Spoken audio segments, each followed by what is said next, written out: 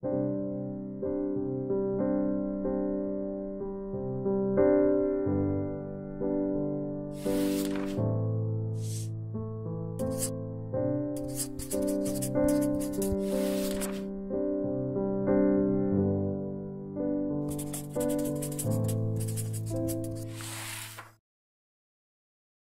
think I shall build a spaceship and explore Mars. Jolly good. Have a nice voyage.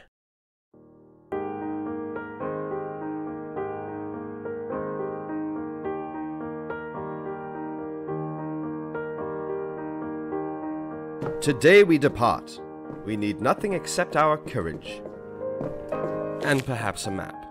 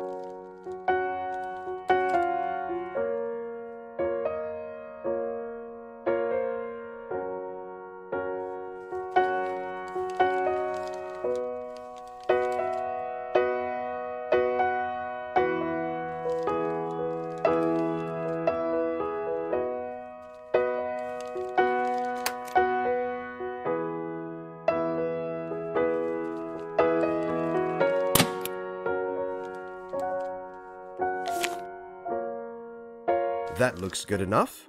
We can sort out the details on the way.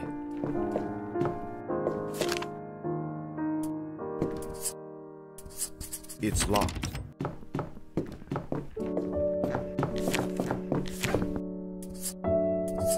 It's a fishing rod. It's just long enough to stir a pot of tea without leaving my armchair.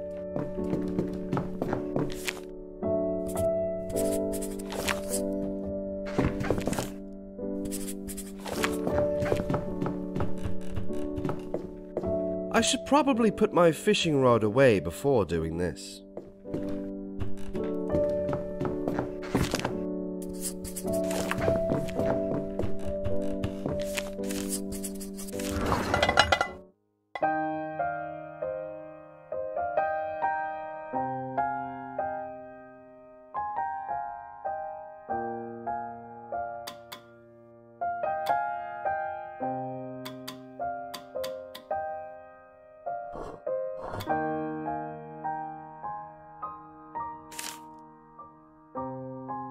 It's a mystery why anyone thought a tea chest needed such a secure lock.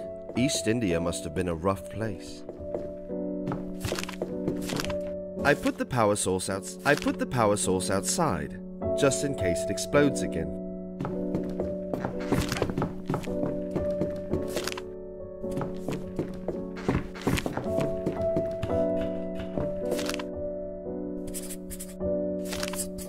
My arms aren't long enough to reach that.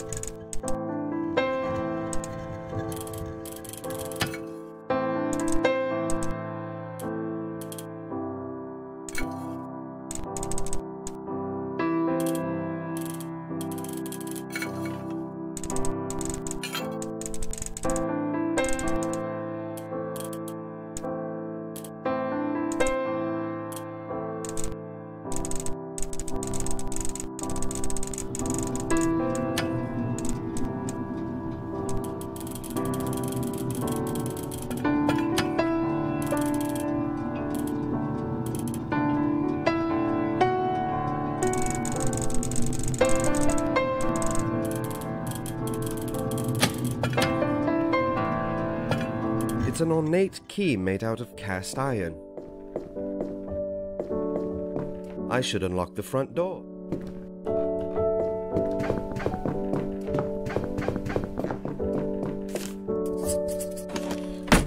I'm not leaving without my top hat. A gentleman is always well dressed when facing certain death. I put the power source outside, just in case it explodes again.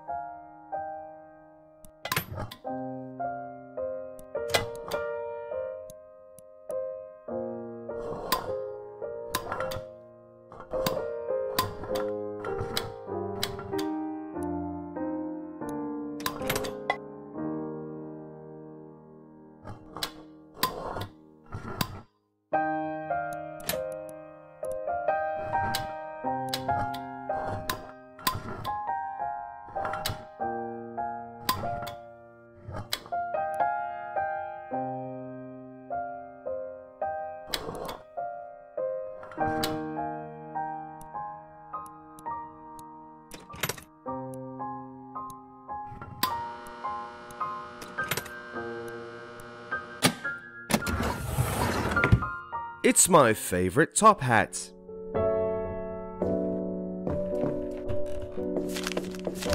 I put the power source outside, just in case it explodes again.